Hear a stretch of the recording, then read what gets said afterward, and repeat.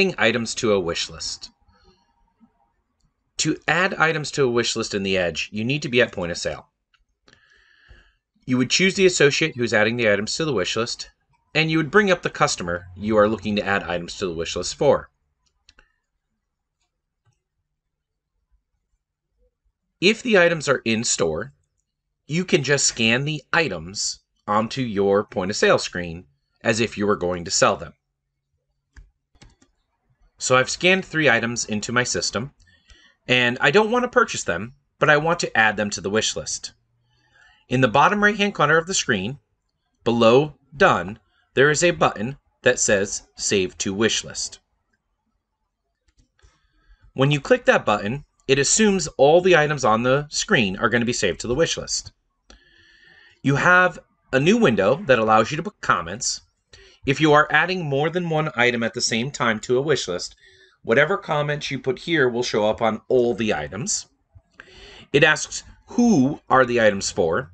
So even though I have Lenny up on the screen, it assumes Jessica is the one adding these to the wish list. If they were Lenny, you could change it. If not, you could leave it as Jessica.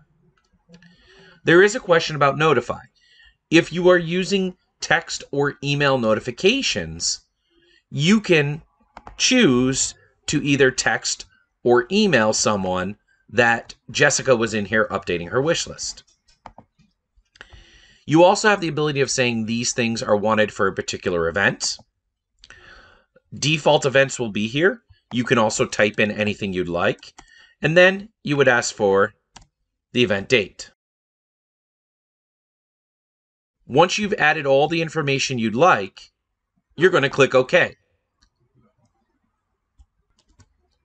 Now, if we look the record back up and we go to the wish list, you will see that the items that I just put on my wish list are right here.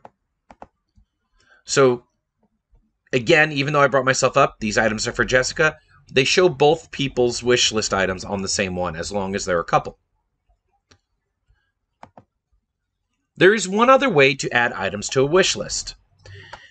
If these items that you want to put on are not in stock, if they were something you've sold, if they were a vendor and style number that someone's looked through the catalog and found, or even if Jessica just said, I really want a nice pair of emerald earrings, you can add anything to a wish list. The difference is you have to go into Wishlist Mode. To switch to Wishlist Mode, you're going to click on the Wishlist button and go to Wishlist Entry Mode. You do have to identify your associate first. When we're in Wishlist Entry Mode, it removes a lot of things from the point of sale screen, and basically what you have is a wish list item. Now again, just like before, you can scan an in-stock item here and add it to the wish list also. And once you've scanned it, it will bring it up on the screen just like the point of sale. However, if you want to add an item manually, or you want to put anything else on a wish list, you're going to hit the wish list item. By default, it assumes you want to add a piece that is not from stock. You could choose a vendor. You can enter a style number. You can also choose an existing style that's been in your store before, and it will bring that information over. So a wish list item could just be a vendor style and description. You can put in a price range. You could put in how many they want. You could put in a comment that will only apply to this one wish. You have your who's it for, who should be contacted, and you have your event information. I click OK, and that's a non-stock item. I can also look up an item that someone else has purchased. So if I go to find, I get my full filter. So if they're looking for an item that was sold to their mother, we can go to sold, and we can say where the item was sold to a particular customer.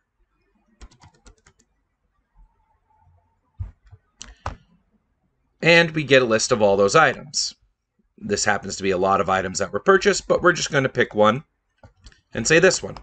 This item is not in stock, but it still allows me to add that item to the wish list. You can also skip vendor and style and just enter a description. Nice pair of emerald earrings. And you can leave it just as that. So anything can be added to a wish list. You just need to make sure that you're in wish list entry mode for things that are not in stock. Once we have everything we want to put on the wish list here, the next step is just like it was before, save to wish list. So now those 4 new items were added. So again, if we look up our customer record and we bring it on the screen, when we go to wish list and show my wishes, we will now have 4 new entries at the bottom. 1, 2, 3, 4. You will notice that this one, the one that was sold that I put on the wish list, does show in red because that item's not available. It's letting you know that it's sold, and we know that because the status here says sold. Those are the 2 ways to enter an item on a wish list. They always happen at point of sale, and you always have to have your customer on the screen.